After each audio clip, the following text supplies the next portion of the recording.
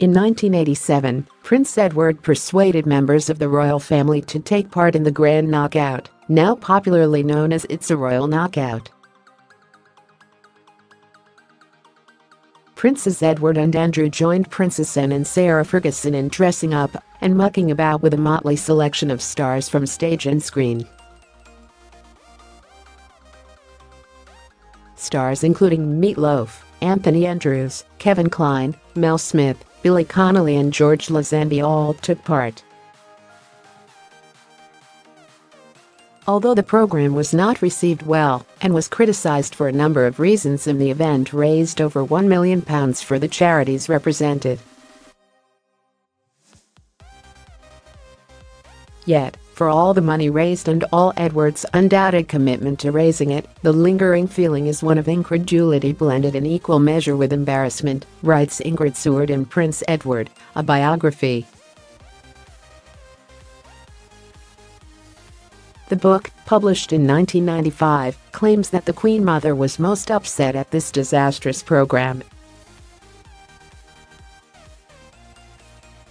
She was upset that the royal family had involved themselves in that hour-long exercise in televised kitsch. Ms Seward said she has a tendency to position herself well above the irritations of everyday life.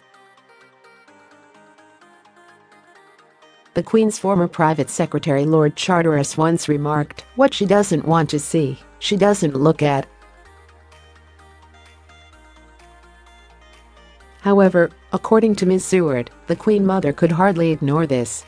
She had witnessed Edward VIII's abdication and seen the damage that it had done to the monarchy. The Queen Mother dedicated herself to helping her husband, King George VI, rebuild its reputation and did not want to see her life's work undermined. Queen Elizabeth II echoed her mother's opinion. Ms Seward said the Queen did not appreciate the sight of the Duke of York grinning inanely. His wife Fergie rushing around waving her arms like a footballer who had just scored a goal. And her youngest son Prince Edward dressed as a joker with a yellow-plumed hat which made him look, as the Times drolly remarked, like one of Shakespeare's lesser jesters. The biography also suggests that this is not the way most people in Britain wish to see the royal family behave. Michael Mann, former Dean of Windsor, said in the book, "For the best reasons in the world, the younger members of the monarchy wanted to make the royal family more approachable and more with it."